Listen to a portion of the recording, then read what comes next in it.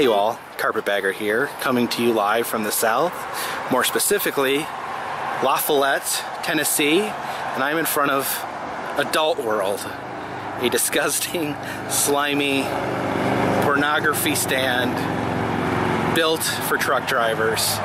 But I'm not here to go inside this establishment. I do not frequent establishments like this. But one point of interest is that over in the field next to me, Jesus is giving Adult World the middle finger. As you can see, there is a enormous cross overlooking Adult World. Can only imagine how many truckers have driven along here to stop at Adult World. Ooh, look at this sinner right here.